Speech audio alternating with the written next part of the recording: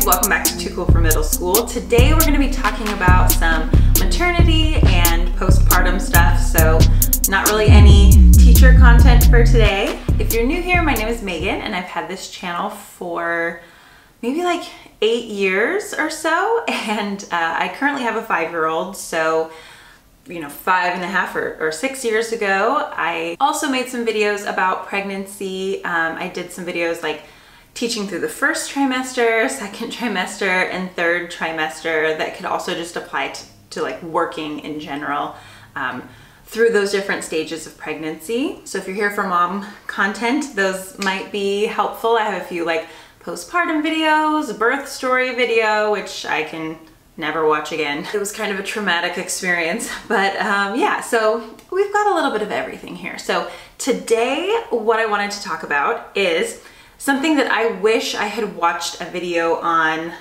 last time I was pregnant.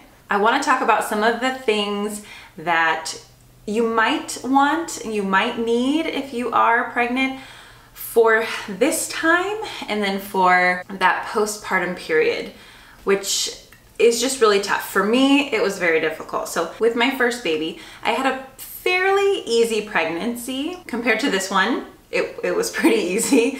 This time I have a lot more like back pain and hip pain. I got more nauseated at the beginning. All of that kind of stuff is worse this time around. But even though I had a fairly easy pregnancy, the birth and delivery was pretty terrible. It took 54 hours and then I ended up having an emergency C-section, and then just the recovery was not super fun. And there are a few things that I wish I had been prepared with for the postpartum period and that I wish I had just like allowed myself to get for the pregnancy period. So this isn't an exhaustive list. This is just a couple of things that I have picked up for myself recently that I have felt guilty spending money on, because this is the thing, when you've got a new baby coming, you're like, okay, I need to, first of all, figure out my time off, which if you live in the United States is a joke. And so you are trying to save money, and there's plenty of things that you need to buy for the baby, so you don't want to buy a lot of stuff for yourself. But like, you are the baby, basically. Like right now, the things that you like invest in for yourself are helping the baby. And as you are in that like 4th trimester where the baby is fresh out your body and trying to adjust to life on the outside, and you are the baby's only source of nourishment a lot of times, their nursing formula, whatever, you're making sure the baby is clothed and washed and fed and sleeping and all of that. There are things that you need to take care of for yourself as well, so that you can do that for this little one, or maybe multiple little ones. Oh my gosh, that sounds so overwhelming. Best of luck to you if you're having twins or triplets or multiples in general. I'm just having one, so. I'm currently 25 weeks pregnant, so I'm a little bit more than halfway. So, I'm pretty big this time around, I think. This is the bump shot that we got going on right now. So let's talk about a couple of the things that I have purchased for myself that I am trying to convince myself not to feel guilty about. Okay, the first one, totally not a necessity, but let me just give you permission to do this if you want to. So my fingers have been swelling more than they did last time. This wasn't necessary last time, so this might not be necessary for you. But my wedding ring was getting really tight, and I was like, if my fingers swell anymore, I'm not gonna be able to get this thing off. So I took it off and I went to the mall and I was like, I still wanna wear a ring. So I'm just gonna buy a fake ring, like a fake diamond, fake wedding ring, whatever, in a larger size to wear for the rest of pregnancy and probably into postpartum, because I think I just like stayed swollen in general for a couple weeks. So let me try to show you my ring. There we go. So I went to a jeweler, and so the band is gold, or maybe like gold plated, and then obviously not a real diamond, but it's still a pretty one. It's still kind of a fun one. And you know, I've been wearing the same wedding ring for 11 years, so it's kind of fun to just like switch it up anyway. So like if your fingers are feeling like little sausages and you can't wear your wedding ring anymore, maybe buy a fun little temporary one. Another thing I recently got, and I did this last time as well, is I just got some cute, comfy sneakers. I can wear these to work. I can wear these on the weekends. I just like these little New Balance. I think they're like walking shoes maybe, or just like, I don't know, tennis shoes in general. I'm gonna try to link everything that I can below, so you can look in the description box for any of this stuff. But I liked these. They have a little bit more support than the tennis shoes I typically wear. Like a lot of times I'll just wear like my Chucks, you know, that are like really flat sneakers, or I'll just wear like sandals to work. I live in LA, so you know, it's not cold very often. We wear sandals for most occasions, but I just thought these were kind of fun, and they are very comfortable and keep me more supported. I just have to tell you, I wore them for the first time yesterday. Yesterday was Friday, and as you can see, they're, you know, they're like white. They're a little bit harder to keep clean. And we were listening to the morning announcements on the news, and they said we were gonna have a fire drill, and I was like, dang it, every single time I wear a new pair of shoes, we have a fire drill, and I have to walk through like the wet grass and they get dirty. So like two of my students, you know, that were sitting really close to me, they were like, oh yeah, and your shoes are so clean today. They're like, oh man, that sucks. And so right at that moment, another kid came in late and he had his tardy pass, and he like stumbled over to me and gave me his tardy pass and then stepped on my shoes. I was like, dude, trying to keep these clean. And those other two students were like, no. Like, oh goodness. So I don't know, maybe not go with like the light gray and white. I managed to, you know, still keep them pretty clean, but whatever color you like to get them in, something neutral that you can wear, you know, every day or whatever. So anyway, I'm happy with those. This next item I didn't get last time. I don't think I ever really felt the need to. My back didn't hurt all that much last time somehow. This time it really does. So I did get one of these wraps. This is from Belly Bandit, and so normally I would be wearing it, but it's Velcro, just goes around your waist like this. The back is supportive, and you can, oh, it goes this way. You can put this little ice pack, heating pack thing in here. So either put it in the freezer or put it in the microwave for a couple seconds and then slide that in, and it'll, you know, either do hot or cold on your back, which is really nice at the end of the day. And then overall, it does just support you a little bit. I remember thinking last time that, like, I don't know, it just didn't, like the physics of it didn't really make sense to me, and it still kind of doesn't, but it works. I don't know how. Somehow it works. It does make you feel more supported in your back somehow. So like normally I'll wear, you know, maternity pants, and they have like that panel that comes up, and I put this over that panel, and then I have a maternity shirt that I put over it, and then that kind of covers it. So, you know, it's hidden but helpful. Another thing that has just felt good to wear that is pretty supportive are these like maternity tank tops that are a little thicker. This one is from Blanqui, and so, you know, it has this little like cutout for your tummy, and it's pretty thick material, and wearing this does make you feel really supported. So I have a couple of these tank tops in different colors. I think I have like white and black, and then I got this pink one. Hopefully you can't really see from there, but it fell behind my dresser, and then I had to like drag it out with a hanger along the floor behind the dresser, and it got dusty. So I haven't even worn it yet, but I need to wash it. I was very sad about that. I wasn't thrilled. Like, of course that would happen.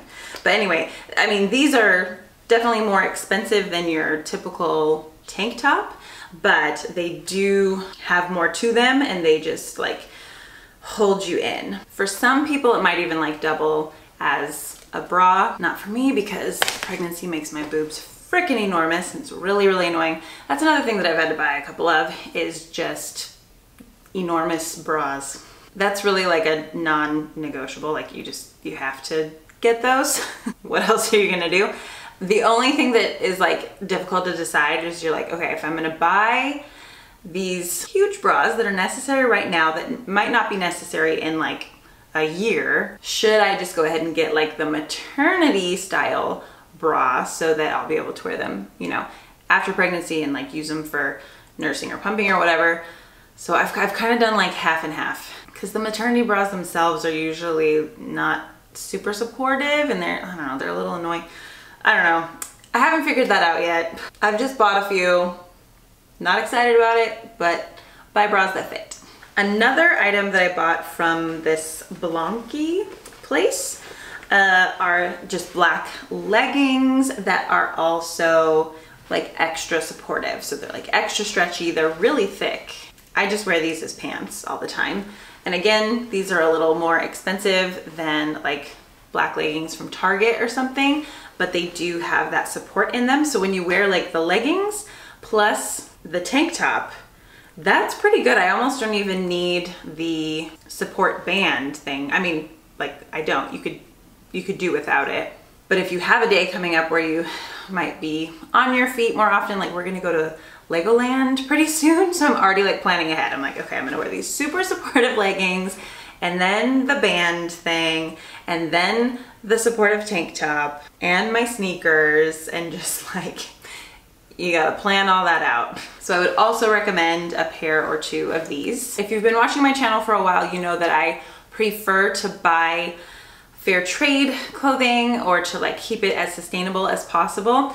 And one of the cool things about maternity clothes, at least for me, is that they end up being really sustainable, because between like me and my sisters and my friends, we just kind of swap everything. So all of this stuff is a little on the pricey side. It's not fair trade.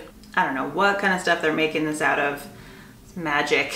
But I haven't had to buy a whole lot of maternity stuff because my sister, my friends have given me things.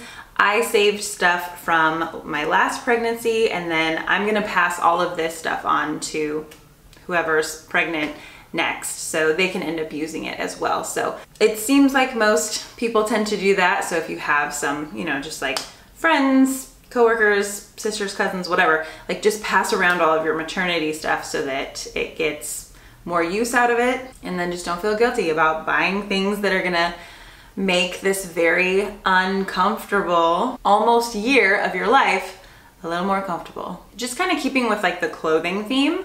So like I said, I didn't have to buy a whole lot of stuff. At the moment, I was just doing laundry and I washed some stuff that one of my friends had dropped off, and I was like, dang, I have a lot of black leggings. So I have lots of black maternity leggings, like 2 pairs of maternity jeans, and at my job, I can wear like leggings and jeans to work. So you just need a couple pairs of bottoms that fit. And then I just have like neutral maternity t-shirts. So I've got like some white, gray, and black, I think 1 or 2 that are like striped.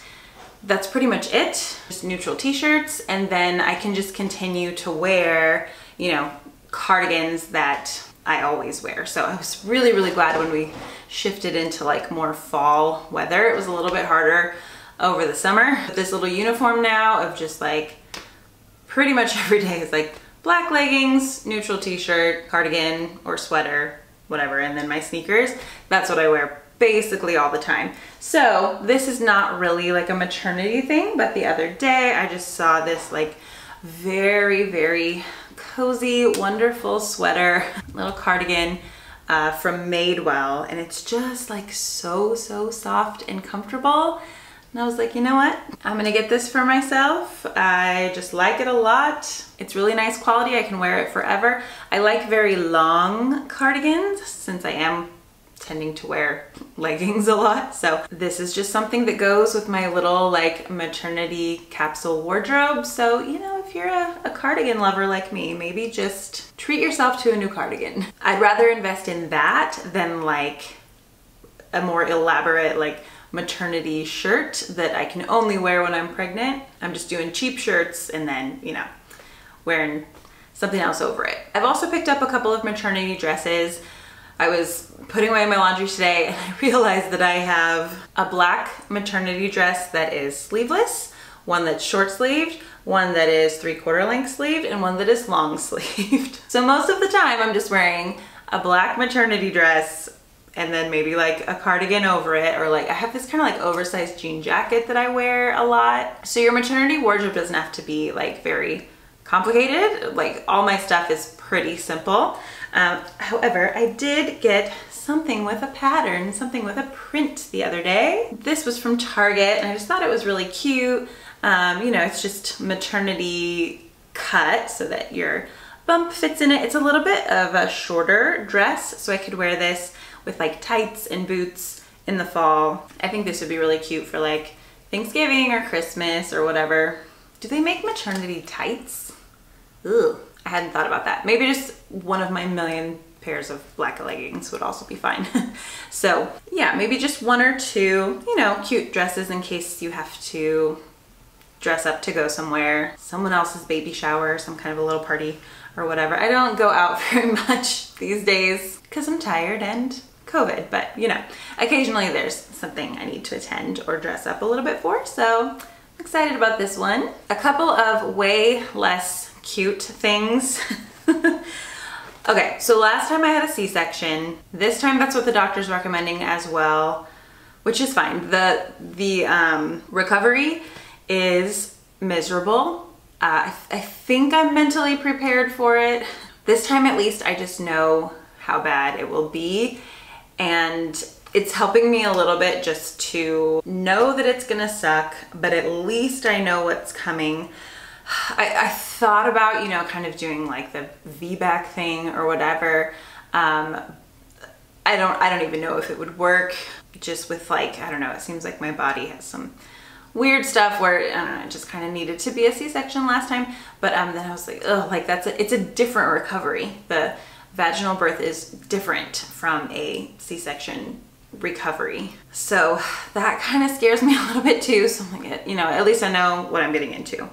And one of the things that you need for a C-section recovery, I'm not so sure if this is as necessary for a vaginal delivery, but you need something to hold yourself together. So, you know, this is not sexy, but it's necessary. So this is also from Belly Bandit, which is where my little wrap thing was from. And these are just like underwear that will hold you together. So you don't wear these like immediately. And I remember seeing people like recommend these things or whatever, you know, come up on my Instagram feed like last time. And I thought it was just kind of like a vanity thing to like help you bounce back faster. And that just kind of annoyed me. But I quickly realized in the case of a C-section, that's not really what these are for. You're not really bouncing back ever, I don't know. But you've got to like hold your organs in and hold your muscles together. I had to go back to work pretty quickly after having Jensen. I had him on the last day of school, and then summer is like 10 weeks long. So I didn't really have maternity leave, but I had 10 weeks off. 10 weeks postpartum from a C-section, you're not whole. My stomach couldn't really support itself. Like it just takes a long time for your muscles to kind of come back together. I could kind of like feel my organs were, I don't know, to me it seemed like they were maybe still like settling back into place. Immediately after a C-section, you can't even walk. Like you can't even stand up straight. You have to wear something kind of like that Belly Bandit for the first couple of weeks. That's just like protecting like your scar, your stitches, just like holding you together in general. And then as you heal up a little bit more, then you can wear something like this, like when you have to go out or be on your feet or whatever. So the only thing is it's a little bit hard to like figure out your size because I can't try this on right now. So I'm not gonna be able to try this on for a couple more months. I hope I got the right size. This one's a medium. I don't know. They're gonna feel a little bit uncomfortable no matter what. But at the same time, it feels a little bit comforting because it is holding you together. And then I got another style. This one is like shorts style, and this one's in black. It has a little panel right here for like where your C-section scar is, and then the material changes a little bit above that. So at least I'll have 2. I think I have 1 left over from last time, so I can kind of like rotate through them when I have to go back to work, which I don't know, might just be like 12 weeks this time. I might get like a little bit more time than I did last time. Even when you go to like the grocery store or something during that period, it's nice to just like feel a little bit more held together because your body's kind of not doing it. Okay, these last couple things are also mostly just for postpartum, and this is kind of like for the immediate time right after you deliver and you're at home. Hopefully, I hope all of you get to stay home for a little while and heal and recover and figure out this new life that you're responsible for. At the very, very beginning, you just need to be at home, and hopefully there's somebody to kind of bring you food, clean up for you a little bit. I remember just being so thankful for my husband, just for any help he could give me at that time. So those black leggings that maybe you have a little stock of now, you're gonna continue to wear those because it's not like you just deflate overnight. And it's helpful because, you know, they do just give you a little bit more support in your stomach where you're gonna feel like you need it. I just wore a ton of nursing tank tops. I don't think I have any. Maybe I didn't keep those. I think they probably got kind of gross. They get dirty. You get spit up on, pooped on, peed on. A lot of breast milk leaks out. It's not cute. So I think that's why I don't have any with me. I'll need to stock up on a couple of those when it gets a little bit closer to my delivery date, which will be sometime in February of 2022. I have a couple months left. So you're wearing the black maternity leggings, you've got nursing tank tops that you can just kind of, you know, you just flip them down and up as you're constantly feeding. Or honestly, if you're not feeding, don't worry about it. If you're just doing formula, who cares? Do that then. I have no strong opinion either way. Do whatever works for you. Whatever works for your health and your mental health. I know so many people who couldn't breastfeed for like really legitimate reasons, and so I'm definitely not here to judge anyone on that front. I didn't last very long, to be honest. I'm gonna try to last a couple more months this time, but again, I'm just trying to like mentally prepare for all of that and know that it's easier when you have all of the right like equipment. So nursing tank tops are helpful in that regard. I also just bought myself a new robe. I was like, you know what? I want a nice comfy robe that I can just throw over my leggings and tank top and just kind of, you know, sometimes people stop by and they want to see the baby, or they're bringing you some groceries or something, which is so nice, and you don't want to change completely, but you can just throw a robe on.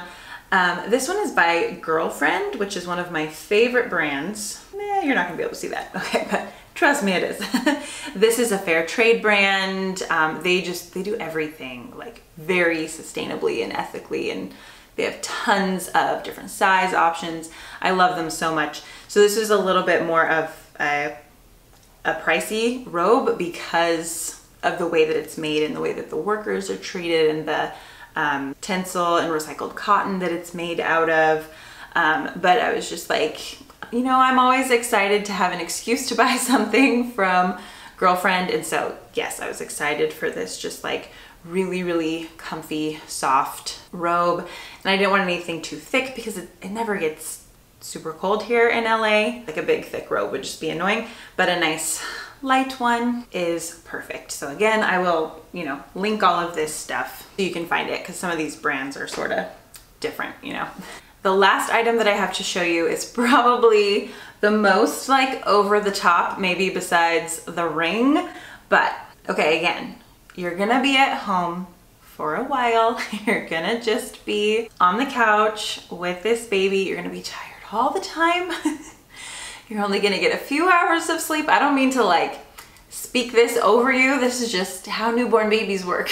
Again, it's just something, you know, if you're prepared for it and you mentally, you just know that this is coming and you've got a few little creature comforts that you can look forward to during this time, then it makes it a little easier. So I bought myself some very fancy pajamas. Somersault and Rifle Paper Company did a collaboration, and look at these.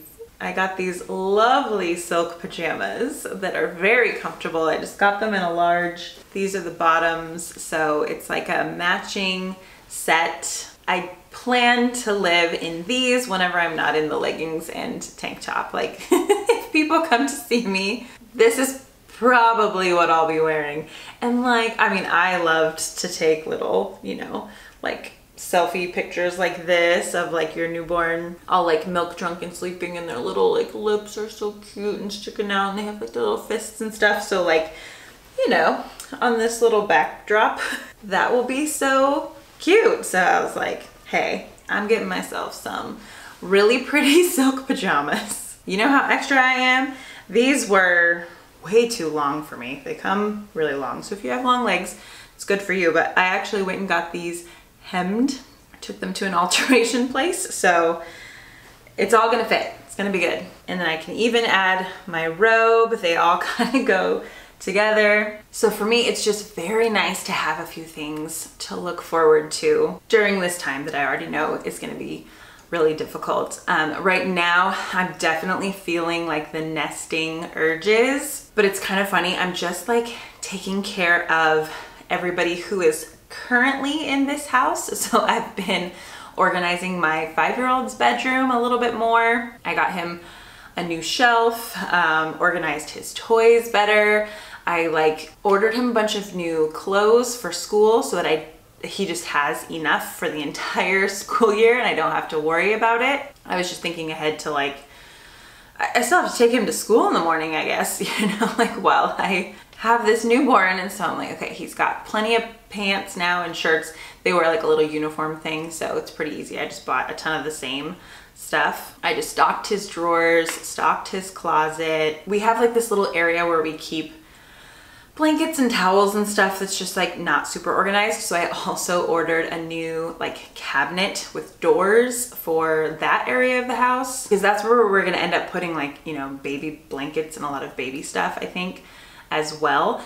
So I haven't really gotten things specifically for the baby, but I'm just trying to like organize everything else around the house, make sure that that's ready for all of us when the baby gets here. The most expensive thing that I want to get, and we're like shopping around for this, but our couches that we have in our living room, we've had them for probably like 7 years. My parents had them for like 10 years before that. They just, you know, handed them down to us, and I did my last recovery on those couches and had a newborn on those couches, and I just like, I feel like they're dirty. My 5-year-old now like jumps on them and has like squished all of the like stuffing that's supposed to be in the back. He like always sits right there and like pushes the stuffing forward. So then you go to sit normally and it's like pushing you off the couch.